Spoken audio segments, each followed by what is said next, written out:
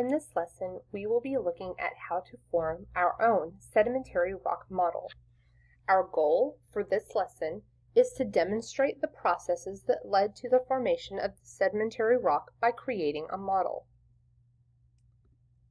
Our first thing that we need to do is collect our materials. You are going to pause the video and gather the different materials that you will need to help you create your very own model. Suggested below are some different objects that you could use. You will need to have a base material, such as a washcloth or wash rag, layering material, like paper towels, napkins, could be both, some kind of a powdery material, such as cornstarch, flour, or baking soda that you may have in your kitchen. You want to choose something that won't dissolve when it gets wet.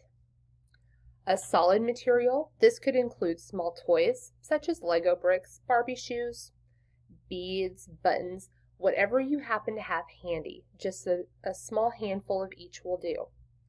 Some water and maybe a teaspoon to help. So pause the video and go and collect your materials now. Okay, so I've got my materials and I'm using a blue washcloth as my base material. And I have a napkin and a couple of paper towels that I folded in half for my layering material. I grabbed a container of cornstarch from my pantry for the powdery material because I have kind of a lot of it. For my solid materials, I grabbed some Legos and just kind of put them into a little container that I found. Those are mine. And then I found some beads and decided to use those. And then I have a container of water. So I don't have exactly everything that was listed on the list in the slide, but I've got a pretty good assortment to get us started. Okay, welcome back. I hope you guys have your materials. You saw before that I collected my own materials as well. So now we're going to begin building our sedimentary rock model. Event 1. A river is flowing into the ocean and is carrying sand from rocks that have eroded upstream. It settles to the bottom and forms a layer. The base material, so what you chose as your base material, will represent the bottom of the ocean. Then put a piece of layering material on top of the base material to represent a layer of sandstone from the rocks that eroded from upstream. Event number 2.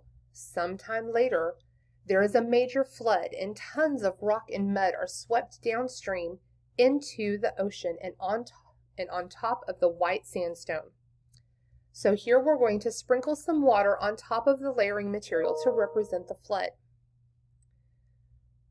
Then we will add some solid material to represent the boulders that have been transplanted by the rushing water. So our solid material could be our Legos, our Barbie shoes, our beads, our buttons. Just choose one of them. You're going to save the other one for the next time. This mud, rock, and boulder mixture becomes a sedimentary rock layer called a conglomerate. Event 3. Our river has slowed down quite a bit now and can only carry very small, fine particles of silt. As the silt is emptied into the ocean, it falls to the bottom and, over much time, creates another layer. Due to the forces previously discussed, this silt layer turns into shale. So now we're going to place another piece of layering material on top of the solid material to represent the layer of shale.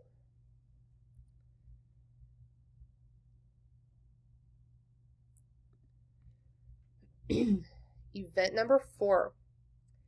As time goes on, microscopic creatures living in the ocean die, and in their shells and skeletons fall to the bottom, creating another layer. Large sea creatures die and fall to the bottom only to be covered by the sediments. Over time, this becomes a layer of limestone. So now we're going to spread a layer of our powdery material over the layering material. So spreading that cornstarch or flour on top of that new piece of paper towel or napkin that you just put on. Next, we're going to add a different solid material. So this could be different Legos, Barbie shoes, beads, whatever we have. Then event number 5. There is a hurricane. As a result of the waves pounding at the shoreline, much sand is washed into the ocean. This comes to rest at the bottom and creates another layer of sandstone. So we're going to add a final piece of layering material to represent this layer of sandstone. And we're going to sprinkle this layer with enough water to represent the waves from the hurricane. So at this point, you could use a spoon to kind of sprinkle over some of that water so that it gets it pretty wet and saturated. The next thing that happens is pressure.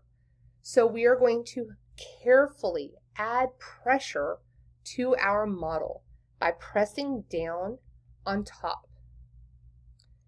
And you want to think about what is happening here. So a couple of things that you should have noticed.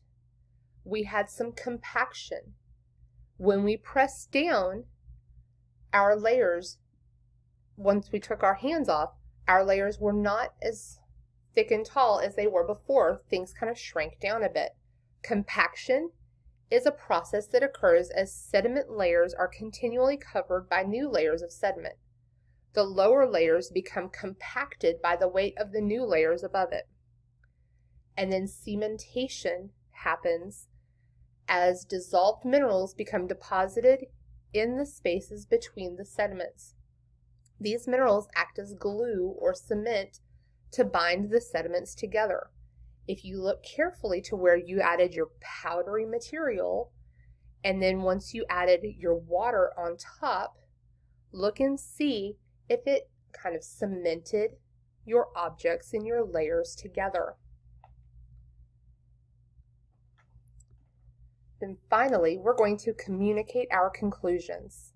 So in your science notebook, you're going to illustrate and label your model. And then beneath your model, I want you to answer the question here. What are the limitations of a model? Remember, limitations could include things like size, space, time, materials.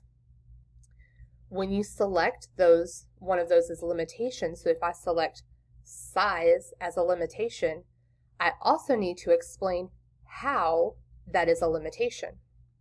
Include that, and then you're going to share your response to your assignment. So laying down my wash rag, this is my base material, so it's supposed to be the ocean floor, and then I'm having my first layer, which is the limestone, and then I'm just going to kind of dip my fingers in the water and just kind of sprinkle the paper towel.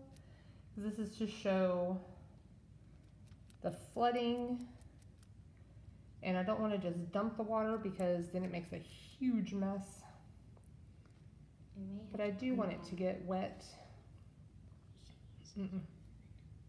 What's the spoon for? Oh, this. Okay, then so then we're adding in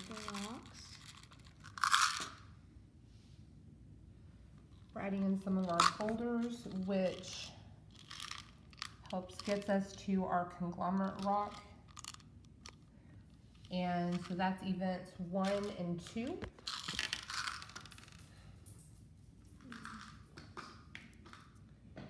And then we add another layer of our rock. So this is our shale. I got it.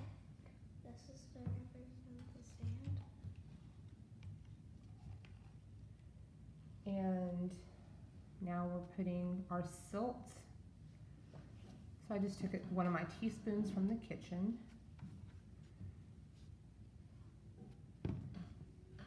One of my big spoons, my tablespoons. And then we're going to add in our fossils. So my Legos are representing our fossils.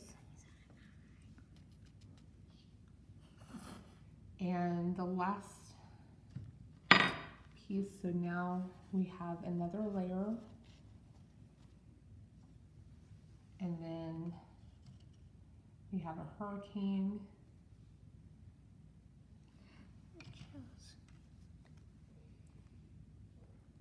So there's more massive flooding.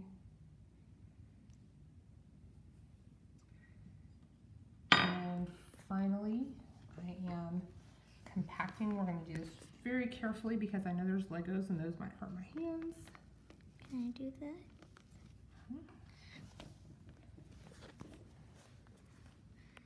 I don't hurt my hands.